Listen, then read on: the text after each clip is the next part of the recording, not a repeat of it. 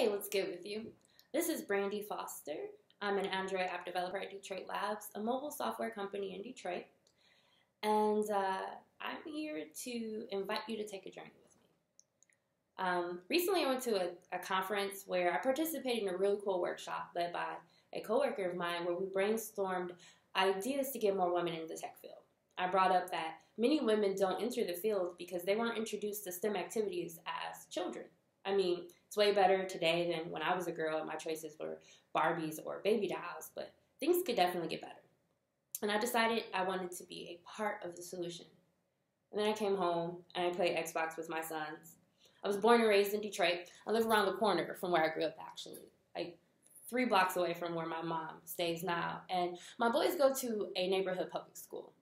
It's a fantastic school that's filled with staff that really care about the students, but like most inner city public schools, it doesn't have the funds to afford technology in the classrooms or even technology classes like computer science or robotics. Pretty much it doesn't have anything more than a handful of computers where kids get a few word processing classes. I started thinking about how hard it is as a parent who wants the best for your children when you are limited by your own knowledge.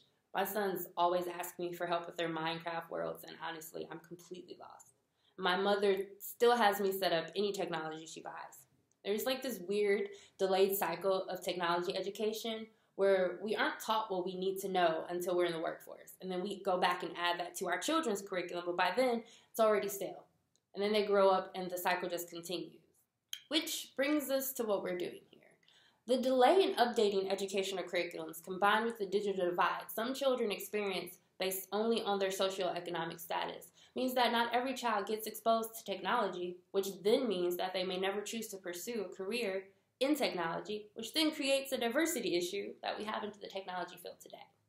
And I realized that as a Black woman who's raised in a lower socioeconomic neighborhood who decided midlife to pursue her passion for technology, that I could share what I learned in the world in hopes that with knowledge being power, we can make a difference in the next generation. So I'm starting this series for parents, guardians, teachers, mentors, whoever is listening, to assist us as adults with encouraging our youth to investigate technology as a passion, and possibly a profession. And this is important because STEM is the future. It is the fastest growing industry in the world, and it's way more than just working in laboratories or solving enormous equations. It includes engineering, healthcare, hardware and software development, design, but most importantly, innovation. And we all know that innovation is the key to the future. But innovation needs diversity. And as we solve the world's problems, it's vital that we have different minds from varied backgrounds coming together in the process. That's why people get second opinions in the medical field. The more points of view, the more we're able to see. So we have to do what we can to increase the diversity in our problem solvers, especially since one day the problem may be how they care for us when we're old. So how are we going to do this? Hopefully this will be a fun series. No.